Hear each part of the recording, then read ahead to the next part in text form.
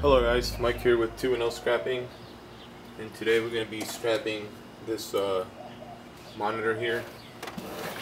This is one of those older ones with the tube, so we're just going to go ahead and strap it. I left it outside in the rain on accident. It was in the back of my truck, I forgot about it. So we're just going to strap it. Basically, you just, like anything else, start off with taking out all the screws. And this one, there's going to be, let's see if I can fix this. Alright, there's going to be some screws here on the front. There's different types of monitors like this one here. The screws here are kind of hidden behind the plastic, so you just pop that off with the screwdriver. Alright, just gonna go ahead and start taking screws off to get the cover off. We might have to take off this, I guess the stand part of it. Just get a screwdriver.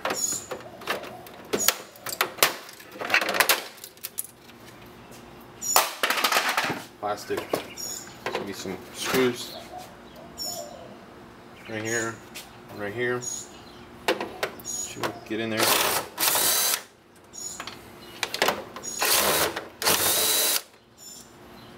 There we go. Take off the power cord.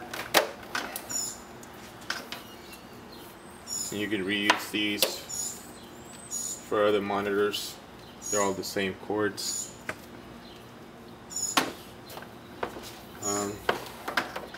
Alright, just give it a little pull here. Pop that out. And just pull the cord through.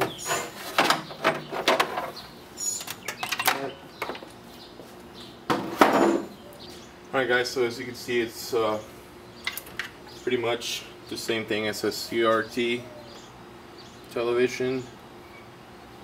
You got your yoke, flyback transformer in here. You got the tube connection here for the voltage, and then you got the board, of course, and then the Gaussian cable here. So I'm going to start off by discharging it. Basically, all you do is just get a wire. I think I showed you guys how to do this on the CRT television I scrapped. And you just, well, you get a screwdriver and then just connect it to a ground somewhere, and then you just stick it under here and just rub it around, and that should discharge it. I always try to be careful and not touch the hole here on the tube. You can see that right there. I try to stay away from that. I accidentally touched it one time after I discharged it, and it still gave me a small shock, and it didn't feel too good, so I just don't even bother touching anywhere around it. Alright, so I'm going to start off by taking this top piece off.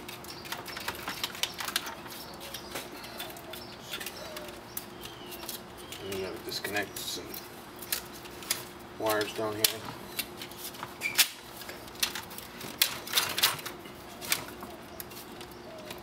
I'm just going to clip them.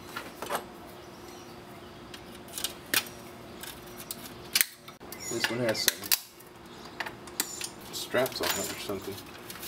Alright, so that should come right off. I'm just going to start cutting some of this wires. Get rid of all this crowdedness in here. So I'm cutting all the insulator wires from this tin coated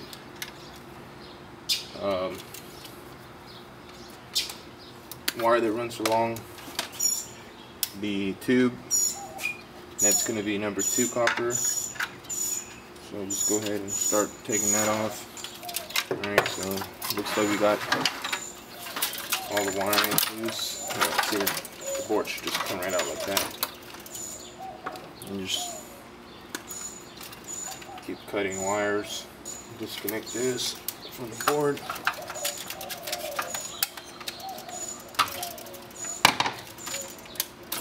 Like that. Just trying to get all the wires and the board off. So there's the board. Now we just have the yoke left to take off. And then it's going to have 2 clamps, one on top and then one right here towards the bottom. These are usually going to be Phillips. And these clamps here and the screw, sometimes they're stainless steel. So you always want to make sure you test those to make sure. See, so that one's going to be some kind of steel.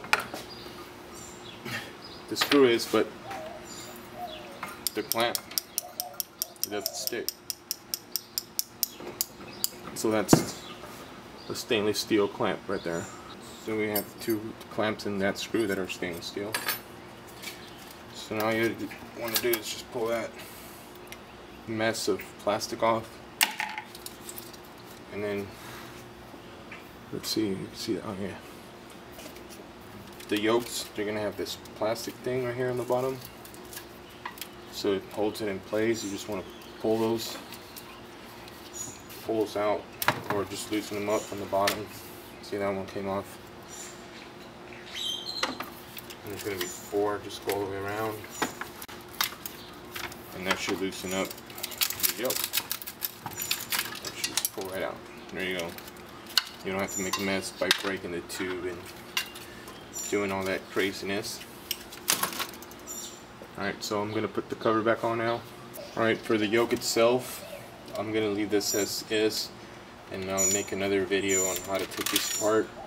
I think I showed you guys how to do that on the CRT television as well, how to take these apart pretty easy. Alright guys, so we're going to start on the board now. And here I'm going to start off by clipping all the wires off. Got that down.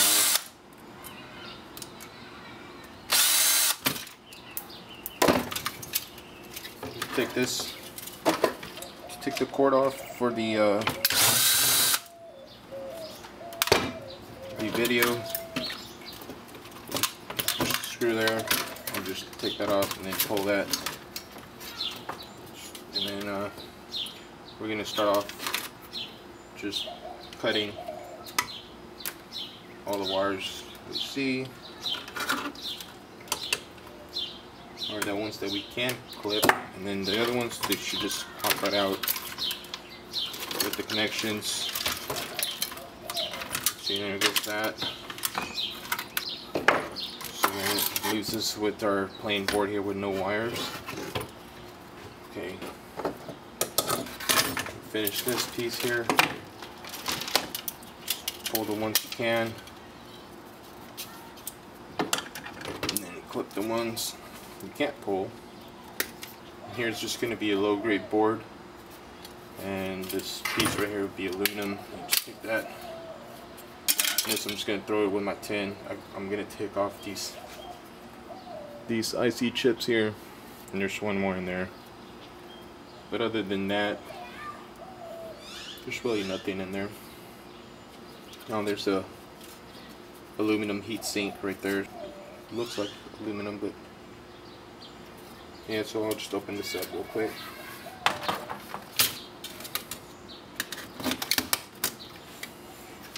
Test this real quick. Yep, it's aluminum, so just get some pliers.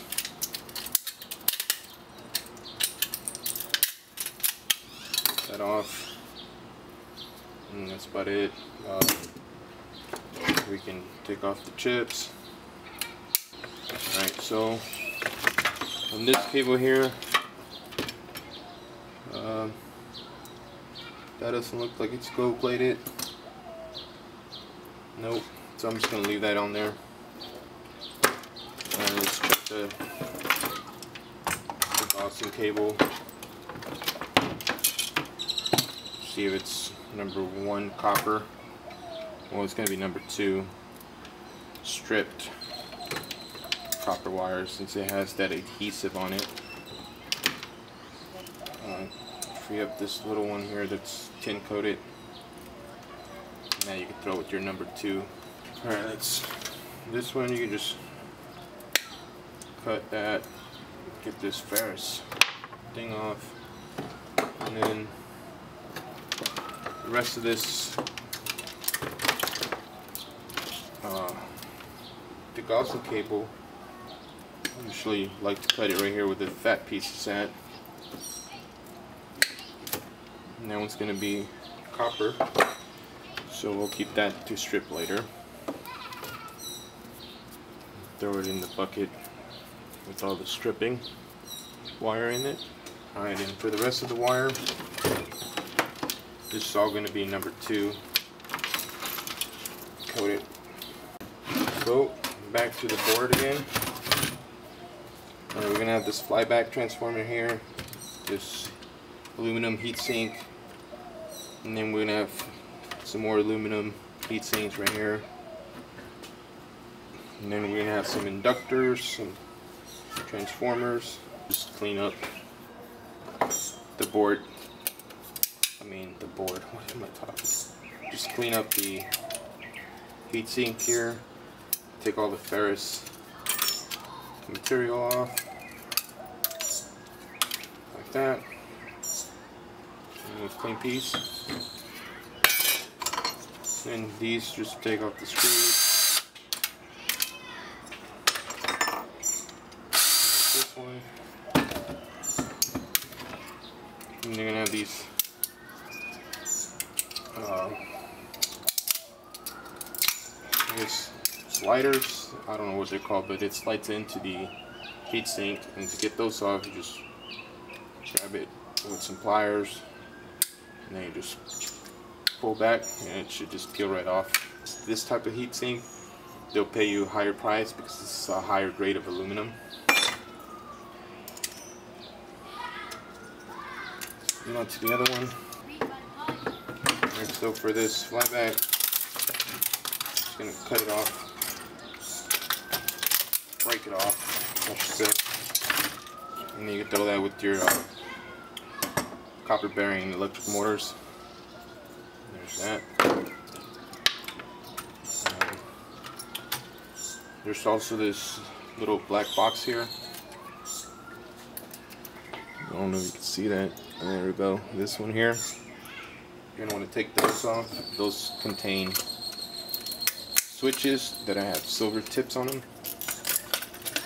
Just take that off. Alright, so I'm gonna show you the silver tips here. You can see those right there, little 2 tips.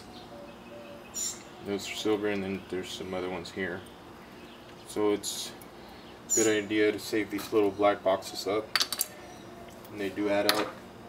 And you just clip those little ends off, and you can recover the silver with the AP solution.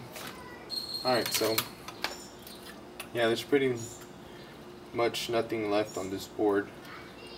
My scrapyard pays 4 cents, like I've pretty much said on all my videos. So to me, it's not even worth keeping this. It's too bulky, and by the time I get any amount that would be worth me taking to the scrapyard, I'll probably have to fill up my garage. And I will take this connection here. These are brass, and this connection's in there. Anyways, yeah, so this, I'm just gonna take this IC chip off here.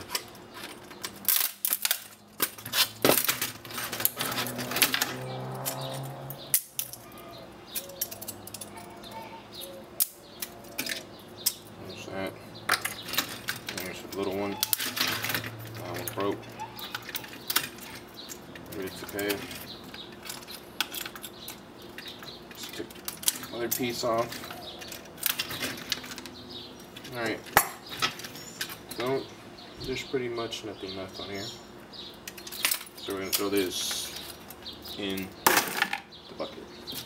Alright, so where I took the heat sinks off, there's gonna be these transistors here. They look like these squares with a hole on the top. You can take those off too. I've never processed any of these, but I'm pretty sure they have some kind of material inside that is worth keeping them. As you can see, we got a few transistors, some IC chips, there's another transistor there, some copper bearing material here you can further process and get the copper out of the flyback transformer, some high grade aluminum here from the heat sinks, and this is just some regular aluminum here with the other heat sinks there. I'll be making the other video for the what's it? For the yoke after this one. So if you like to know how to take these apart without making a mess, just watch the next video. Thank you guys for watching. Please remember to like, comment, and subscribe. And don't forget about the 100 sub giveaway. And I'll see you on the next video.